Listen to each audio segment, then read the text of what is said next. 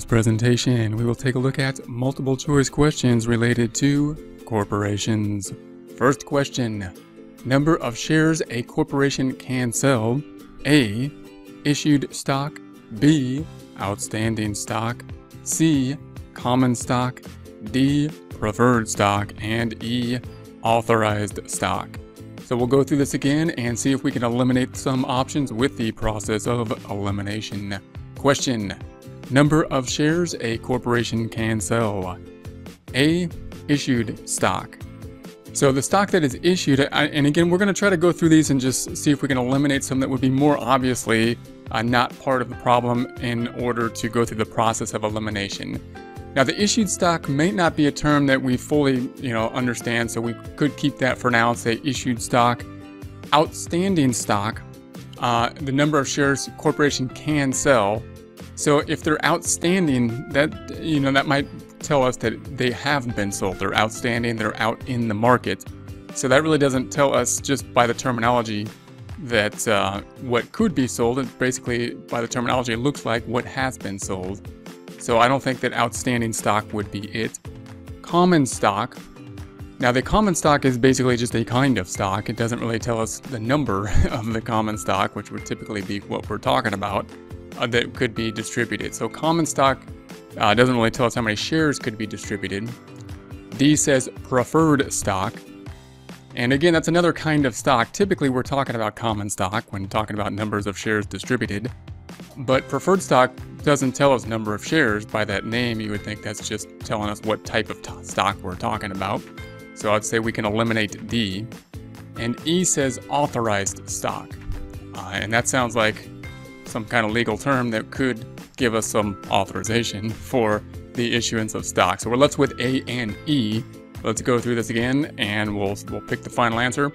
Question: number of shares a corporation can sell is either A or E, either issued stock or authorized stock. So between those two, of course, the issued stock would mean that we already sold them. They're issued. So the authorized stock, on the other hand, is what we could issue, what we could sell. So this is the authorized stock. In other words, is not what's outstanding there. That's what could be outstanding, what we have the legal right to be outstanding at this point. Outstanding is what's actually in the market at this time. So the correct answer is E.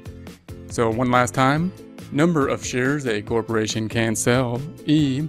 Authorized stock.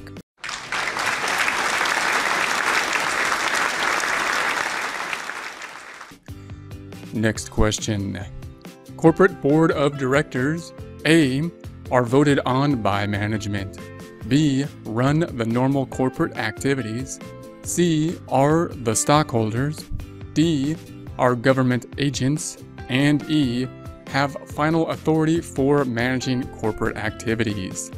So we will go through this again with the process of elimination. Corporate board of directors: A. are voted on by management. So if we don't really understand the board of directors, we might think maybe management votes for the board of directors. Maybe management is the one that does that. So I'll keep that for now. B says run the normal corporate activities. Now, the board of directors doesn't normally run the corporate activities. That's usually run by management. So the day-to-day, meaning the day-to-day work, is done by the employees including the upper management, which would then hire employees to run the day-to-day operations. So I would say the board of directors, no, not really running the normal day-to-day stuff. C are the stockholders. And we might think that, so I'll keep that for now. And D says are government agents.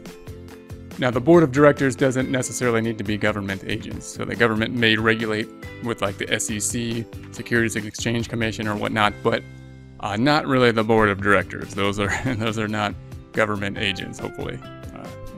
E says have final authority for managing corporate activities. And that seems, like reasonable too. Note also, when we look at these types of problems, if there's one answer that seems more, longer and more detailed, not that there's any one that's too long here or too detailed, I would say that you may want to give that one more consideration, because oftentimes a longer, more detailed answer is trying to hedge any type of wrong statement in it, meaning it's trying to be as specific as possible in order to be correct. So if there's a longer statement that seems more defined, then that may be one that you would consider more so if we didn't know what the answer was.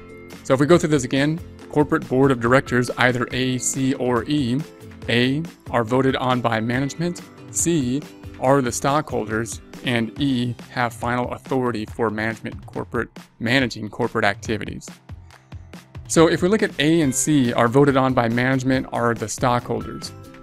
If you look at those two, you might start to think, who are the stockholders, who are the board of directors, who are management? And when we start to piece this together, the stockholders are the owners.